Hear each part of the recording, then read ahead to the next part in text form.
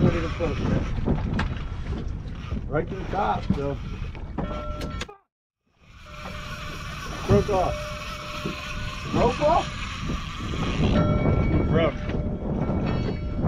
From bluefish.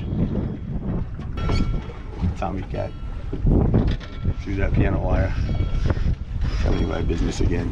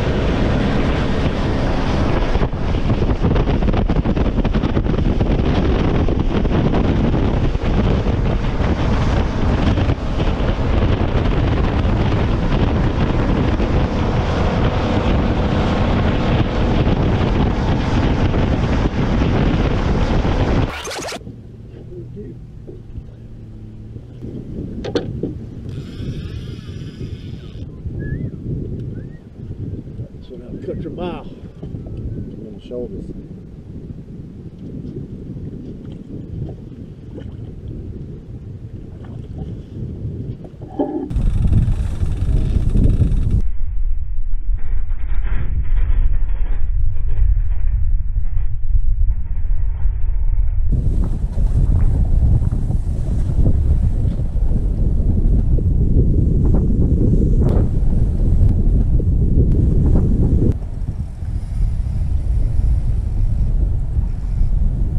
Up. Nice. It's in there, that box. So what are we doing here, Tommy? Just like the fish. We are drifting live bunker. Right here at the mouth of two of these rivers. We have a river up here and a river here, and there's a Y right here in the kind of the joint of the crotch of the rivers. And Tommy's got a big old bass on. You see how he's pumping and taking here? But you notice that the reel isn't wobbling. Even though he has a thumb to guide the line, the reel isn't wobbling. And that's really important. The reason it's not wobbling is because he's using his wrist. He's not using his arm to turn the handle, he's using his wrist. And when you use your wrist, the reel stays straight. So if you have a problem with your reel wobbling a lot, try to concentrate more on using your wrist versus using your elbow, you know. But he's got a chode. Oh, we're about to get another one. All right. Yeah, stay right there. Yeah, he'll be a couple of minutes. Big girl on top. He's gonna run back out.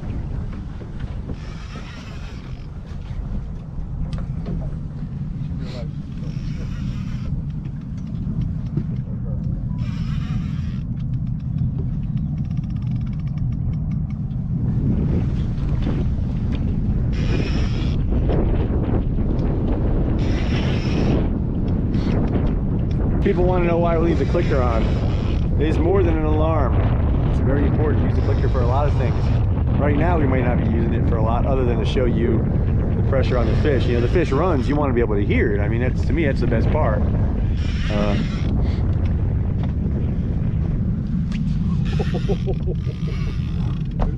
Ooh, she following her. Is there? Oh, I bet there is. Head first, just take your time. It's a pretty one. It's a short net, so. I saw that other one. Do you see the other one? Yeah. There you go. Pretty. Good job, man. Yeah, nicely done. It's a pretty fish. It's that Daiichi circle hook. Let go. They don't let go, right? Nope. Get a whole live bunker.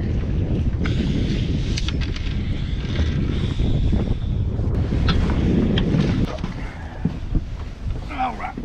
Are you ready? Cleaned off, cleaned off. We'll buff you up nice and clean. There we go. Nice. Good job. Good job, brother. Alright, so we got a live bunker. Show me what we're doing. I'm just poking it through the top of the mouth here. Not too deep in. Just a little bit. Just enough to give it a little hold. Dropping her back in, letting her swim out. He's got what, 3 ounce? Yeah, I got 3/8 3/8 foot shot. shocks on there, just to keep it low. Let's move back up there. Let's move back right on the same spot. Go ahead and reel him in. Reel him in? Yeah. I want to go right back on that same spot because we're almost off it already. You can leave your bait still on the hook. We're not going to far. That's the game, right there. All that moolah. Always. You can leave your bait still on the hook. That's the game.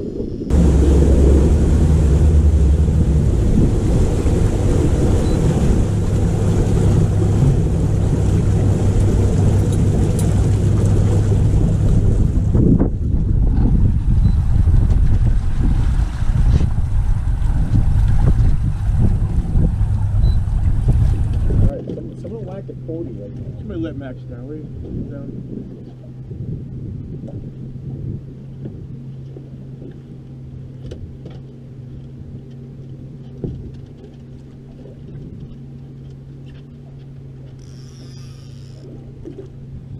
Okay, this is a big flat area. It's shallow. There is a main channel there. I don't know if you can see that marker out there. Main channel comes all the way here along that bank and goes up there underneath that bridge. Okay, then land comes out. There's another channel that runs across there, and it goes up into that river, and there's another channel that comes this way. So what you have is basically 2 main channels. You have this one main one here, and then another main one here, making a triangle. So we're right here in this triangle area, and it's deep in those channels, but it's only 10, 11, 12 feet between here and there. And this is the area we're drifting. So we're drifting from channel to channel over a big flat area that has a lot of contours.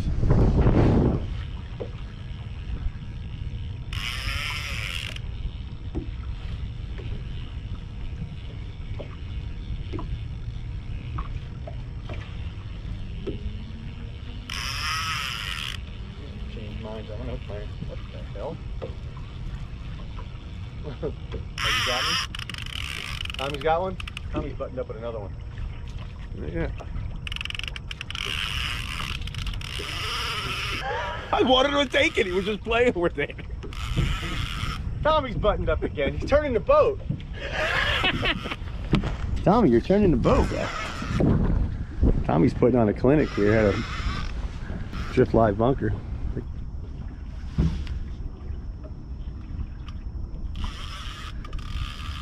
So Tommy's process is pretty simple. I like it. Ooh. That's why we leave the clicker on. That's why. Sound effects. That's right. Leave it on because you want to hear that.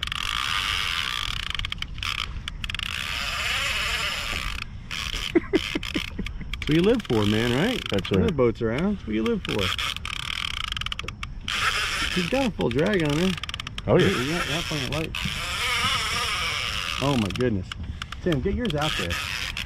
I'm putting fresh bait on my guy. Yeah, that's fine. Get a fresh bait. These aren't fresh. Is there a fresh one in the back? These are in bad shape, Tim. Oh my god. Is there a fresh one? Is there a good one back there? Yeah, but he's huge. Bro, there's huge fish here. Get them out there. Bigger, better. So this is why we leave the clicker on right here, just so you can hear that. Because a lot of people have been asking, they're saying after the fish hooked up, why don't you turn the clicker off? And I just think it's cooler to leave it on because you hear it scream out. I wouldn't mind a one-way clicker if the real company designed a one-way clicker where you only hear it click when it pays out, you know? That fish is so far out that the line is very flat, so it's coming off the Tommy's rod tip and it's very flat parallel to the surface.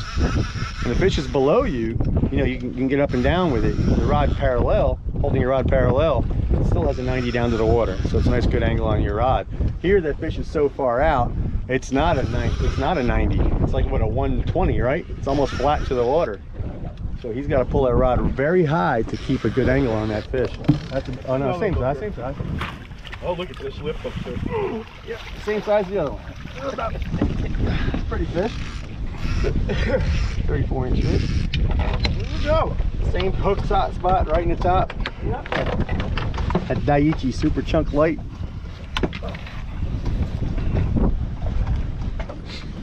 Go. Good job, Tommy. So pretty. Old school. Old school. Send her back. Why don't you get him releasing it? I'm gonna go sit next to Tommy.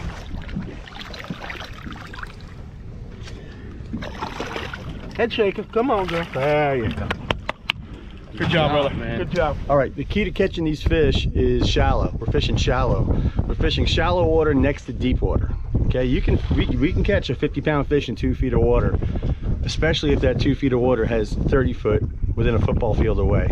So you can fish very shallow as long as there's deep water nearby. Matter of fact, in the deep water, we didn't catch anything at all today. All the fish came on the shallow flats between the deep water. Once we hit 40 feet of water, nothing at all. Every fish came between 10 and 25 feet of water. Every fish. Those are the fish that are feeding. They're moving up on the flats to eat. We can mark fish in the deep channels, but chances are they're not eating.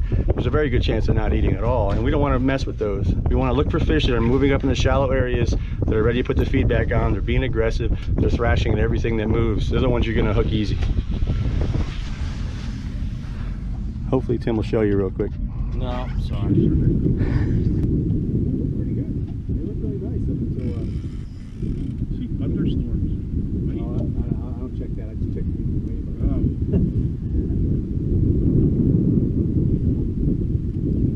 Yeah. Oh yeah.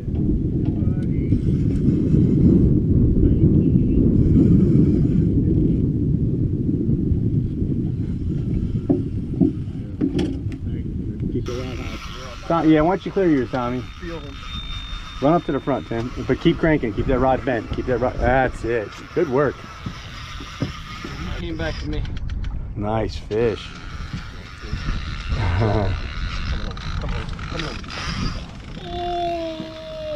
that's a little too much pressure, I think. If you want to back the drag off a touch, you can. You know what I mean? If you want, you can. Let it fight. Play with it. Play with it. I mean, we don't have, just don't let the rod straighten out. Play it. Crank down to it. The rod straighten them out, Tim. Yeah, we want to keep it good and bent. There you go. Oh, Nelly.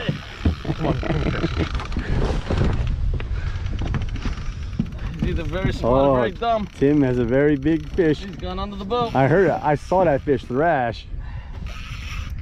That's it. That's it.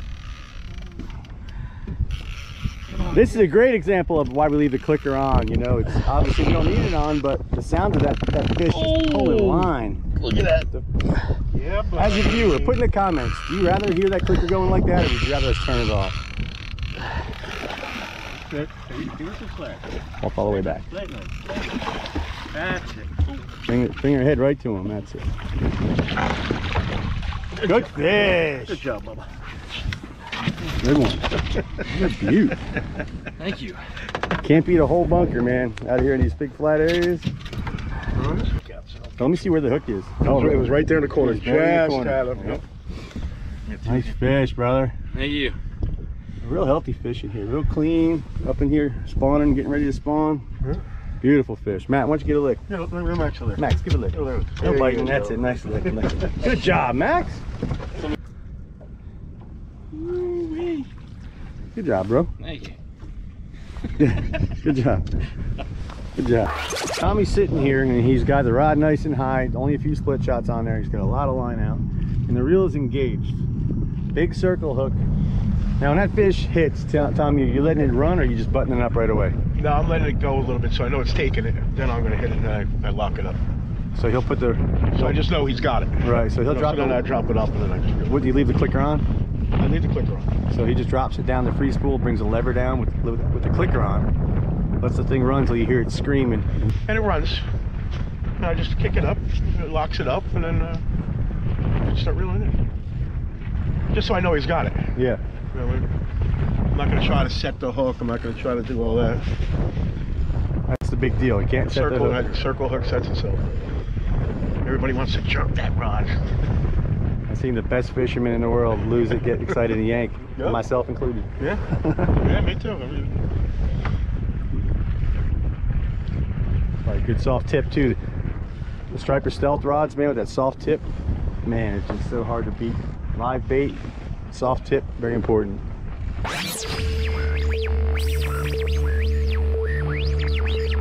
This is Max. the fish in this fish dog in the fish universe. All right, Max? Right. Yeah. I don't know. Could be.